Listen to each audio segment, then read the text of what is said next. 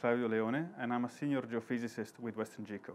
The title of this e-lecture is Depth Domain Inversion, a least squares migration approach to quantitative interpretation.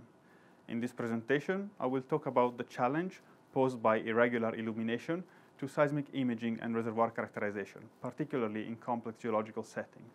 And I will introduce an inversion technique to overcome this challenge. This is the outline of my talk. I will start with the problem definition, and this is how residual wave propagation effects are going to have a detrimental effect on imaging at the reservoir level, and therefore affect the interpretation of amplitude changes.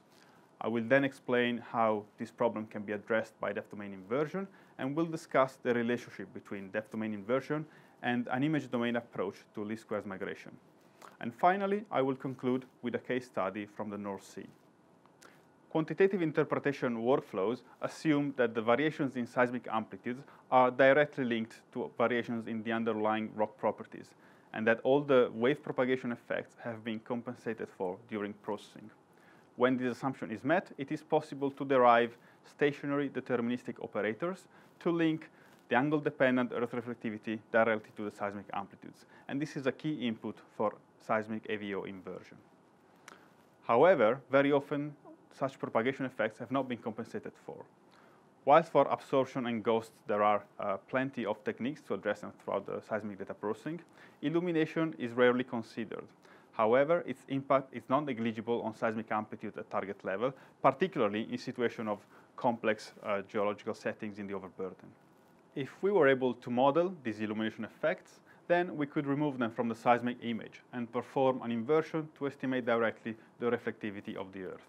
And this is what a least squares migration in the image domain does. The starting point is the seismic image, which is the result of the action of the migrator operator to the recorded data.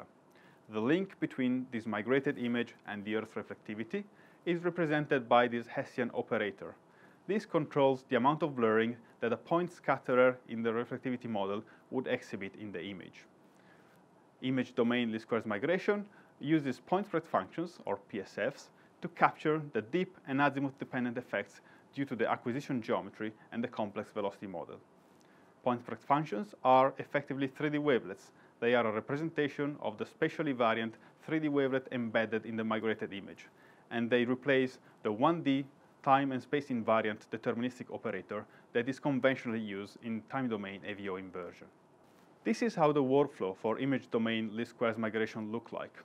Point spread functions are a function of the acquisition geometry, which is known, and of the velocity model that was estimated for imaging.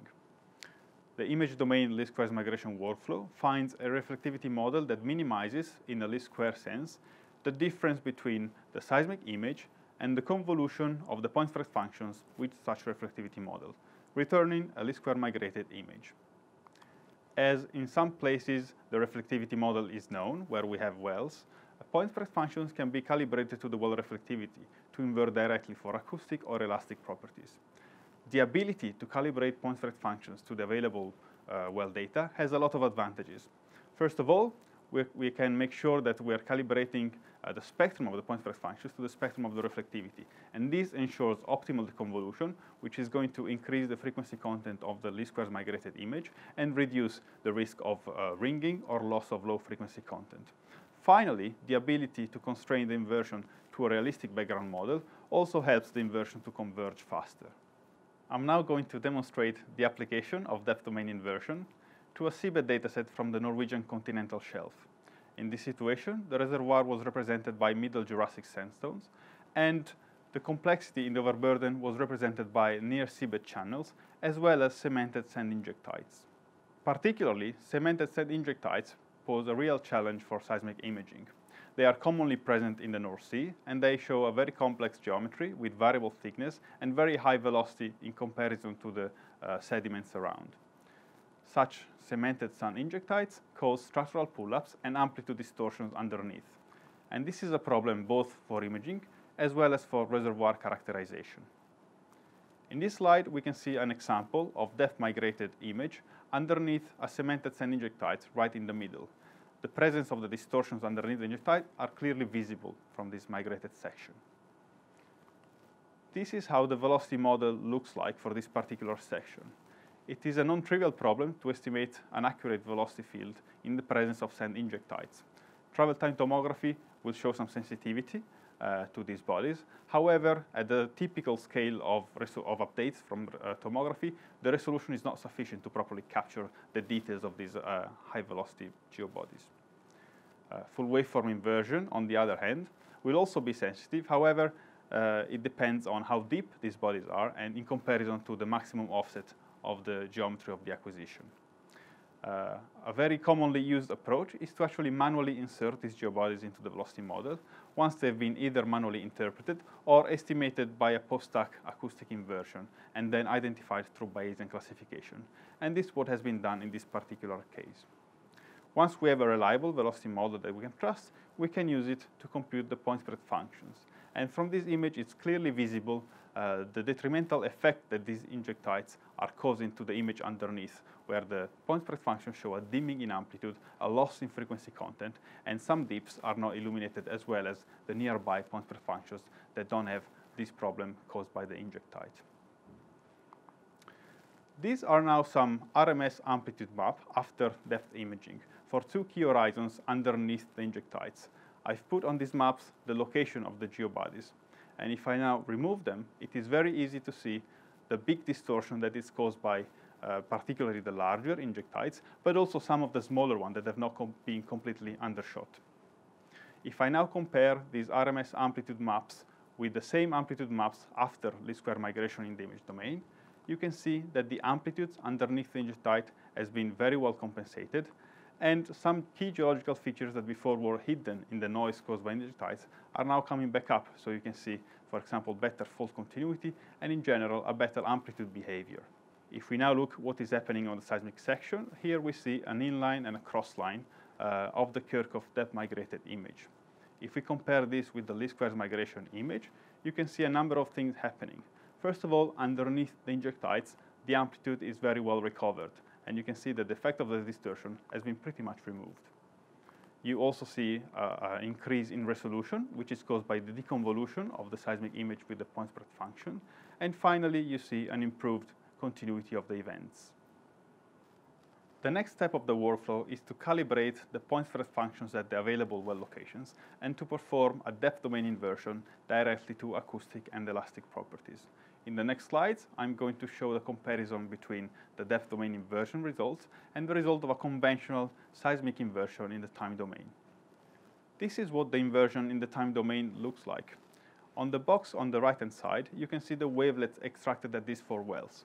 And it's immediately visible the fact that whilst for 3 of these 4 wells, the size of the wavelets were actually fairly comparable, one of them has a different amplitude behavior. And this is down to the different illumination that takes place at this place in the subsurface. Because of this, we cannot easily identify a single deterministic operator that can link the reflectivity to seismic amplitudes. And therefore, when we do perform an acoustic inversion, we can see that for the 3 out of the 4 wells where the wavelet was consistent, we get good results, whereas at well number 4, we are now overestimating the contrast in acoustic impedance. If we compare these results with the result of the inversion in the depth domain, now we can see that amplitudes are better balanced for all wells. The acoustic impedance contrasts are much better represented. The image has higher resolution and also better low frequency content. The next step of the workflow is to perform a depth domain AVO inversion and then a Bayesian classification to identify the key lithologies present in the reservoir and the presence of hydrocarbons. This slide shows the acoustic impedance versus VPVS ratio crossplot. And you can easily identify the key sands and shale lithologies. And you can notice the effect of hydrocarbons that moves the sand points down to the left, where the discrimination with the non-reservoir lithology is now fully in the VPVS ratio. On this slide, you can see on the top left, the lithology classification cube. On the bottom left, you can see the hydrocarbon probability. And then on the right-hand side, a 3D view of the hydrocarbon sand probability. These are the results of a conventional time domain AVO inversion. If you look where the injectites are, you can see that the hydrocarbon probability has been distorted by the presence of the injectites, and therefore the mapping of the reservoir is discontinuous.